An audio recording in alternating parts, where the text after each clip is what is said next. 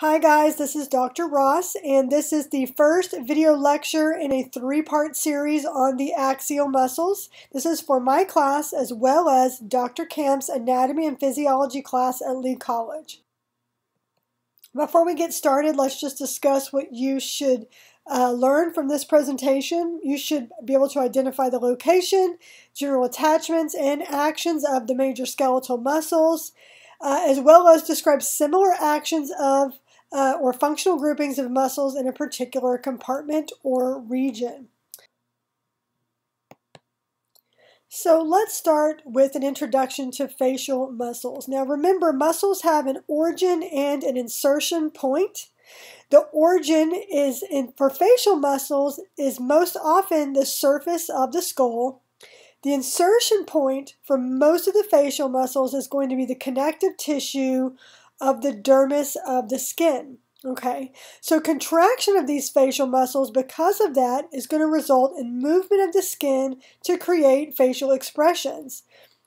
What is this for? This is largely for non-verbal communication. So over here we're looking at a non-human primate, and you can see by all these different facial expressions, you can probably get an idea which one of these look like happy or sad or angry, just like you do with human primates.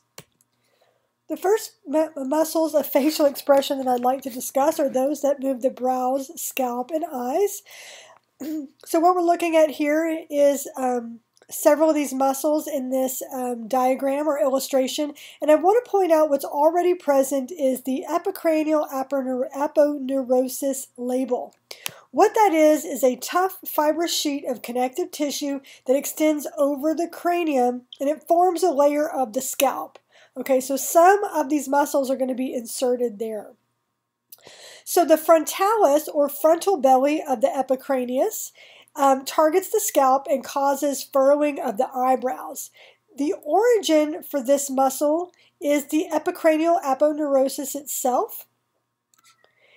And the insertion is going to be underneath the skin of the forehead. And so it's going to move that skin underneath the forehead, causing the brows to furrow. Next is the occipitalis or occipital belly of the epicranius. This also targets the skin of the scalp. The origin is the occipital bone and the mastoid process of the temporal bone. The insertion in this case is the epicranial aponeurosis. To move the eyes, we have the orbicularis oculi. What this does is closes the eyelids, produces winking or blinking or squinting. Sometimes it's referred to as the blink muscle. The origin here is going to be the bones composing the orbit, and the insertion is going to be the skin around the eyelids. So next we're going to talk about the lips, and while I'm going to, or muscles that move the lips, and while I'm going to go through them one by one and show them on different parts of the face, due to the fact that this image is showing muscles located at certain depths, I want you to keep in mind that these are paired muscles with the exception of the orbicularis oris, which I'm going to start with. So contraction of the muscles I'm going to describe is going to move the lips. Starting with the orbicularis oris, this is going to be the muscle that encircles the lips. There's only one. It's not going to be a paired muscle. It shapes the lips during speech, and it can move them in multiple directions. The origin is the tissue surrounding the lips. The insertion is underneath the skin at the corners of the mouth. The zygomaticus major muscle is sometimes referred to as the smiling muscle. As you can see where it ends, it's right there at the corner of the mouth. So when this pulls, when it contracts, it pulls at the corner of the mouth. The origin is the zygomatic bone. The insertion is underneath the skin right there at the corner of the mouth. Many muscles are going to have an insertion point right here. Again, there's going to be a zygomaticus major on both sides of the face. The zygomaticus minor, this is going to elevate the upper lip, exposing the teeth. You can see that it's moved slightly medial to the zygomaticus major. Okay, so it's pulling on. When it contracts, it's pulling on a slightly different portion of the lip. So it exposes the teeth. The origin is the zygomatic bone. The insertion is the skin of the upper lip. the buccinator or buccinator. So if you remember your anatomical regions, this is going to come in handy because this is located right in that anatomical region. So the buccinator, when it contracts, it causes lateral movement because you can see where it intersects there at the corner of the mouth. As that contracts, it's going to cause lateral movement of the cheeks. Sometimes this is referred to as, this is what's going to cause whistling or the sucking motion. The origin is the processes of the maxilla and mandible as well as the sphenoid bone. And the insertion is right there at the orbicularis oris near the corner of the mouth. Next, we have the levator labii superiosus. This is where the muscles, to me, start to sound like you're on Harry Potter. So the levator labii superiosus, right? Okay.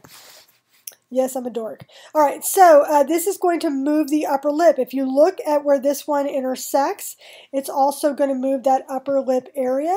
Sometimes this furrows the lip in a way that makes that Elvis snarl. So if you guys have seen a picture of Elvis, he always has that one side up. But again, this muscle, just like the other ones I mentioned, are going to be paired on both sides of the face. The origin is going to, again, be the zygomatic bone. Insertion is the skin and muscle of the upper lip. And then finally, on this image, we have the levator anguli oris. There's just a small portion of this muscle showing on this image. This is going to elevate the angle of the mouth medially. The origin is the maxilla, and the insertion is under the skin at the superior corner of the mouth, which you don't really see in this image. So I implore you to maybe go look at some other images of this particular muscle. All right, so moving on to the final set of muscles. So these are going to move the lower lip. Those other muscles move the corners of the mouth or the upper lip when they contracted. Now we're going to talk about the lower lip. So first we're going to start with the depressor anguli oris. Again, these are going to be paired. This is going to move the lower lip. It's going to open the mouth and slide when you're kind of sliding your jaw left and right. It can help with sliding the jaw as well. The origin's the mandible, and the insertion is underneath the skin at the inferior corner of the mouth. Next, you have the depressor labii inferiosus. This moves the lower lip as well. The origin here again is the mandible, and the insertion is the skin of the lower lip. The last one here is the mentalis. Again, we are looking at a muscle named after an anatomical region. This is going to protrude the lower lip.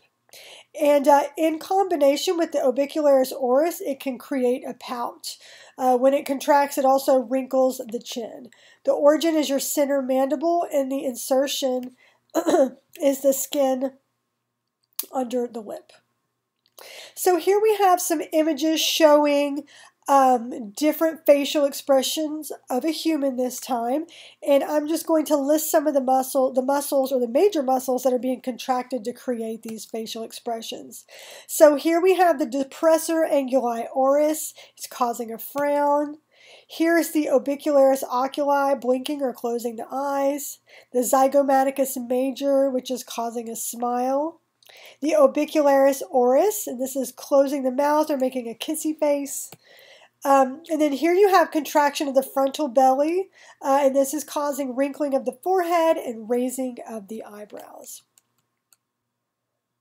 All right, so now let's move on to muscles that move the lower jaw. These are muscles that are going to be involved in mastication. What in the world does that mean? It is the way we describe the process of chewing in anatomy and physiology. And you're going to be hearing a lot more about that in anatomy and physiology too. These muscles move the mandible, and they have to exert enough pressure to actually bite through your food and chew your food before it is swallowed.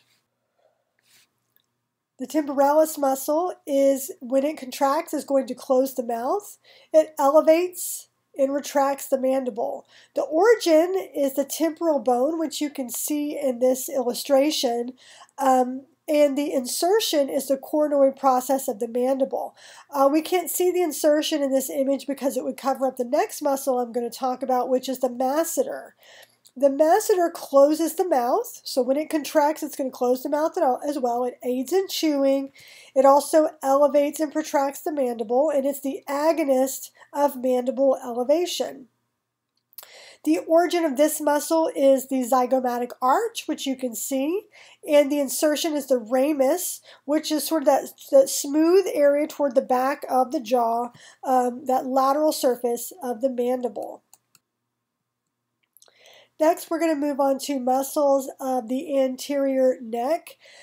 So the anterior muscles of the neck facilitate swallowing, and the way we refer to swallowing in anatomy and physiology is deglutition.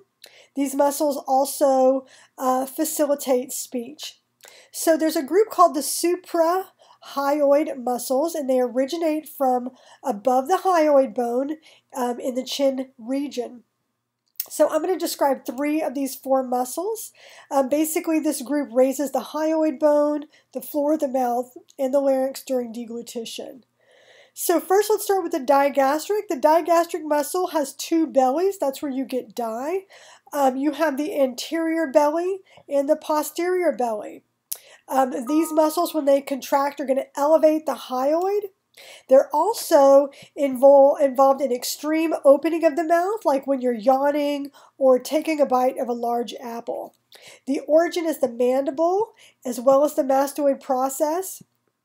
And the insertion is the hyoid bone via this thing called a fascia sling, which you can see a little bit in this image. This is just connective tissue.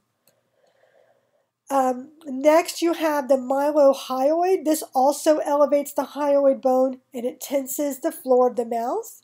The origin's the mandible, and the insertion is the hyoid bone. You also have the geniohyoid. This elevates the hyoid bone as well. The origin here is going to be the mandible also, and the insertion is going to be the hyoid bone. Again, I want to point out that these muscles are located on, these are paired muscles. You're just only seeing them in one side of the image due to the fact that these muscles are layered on top of each other.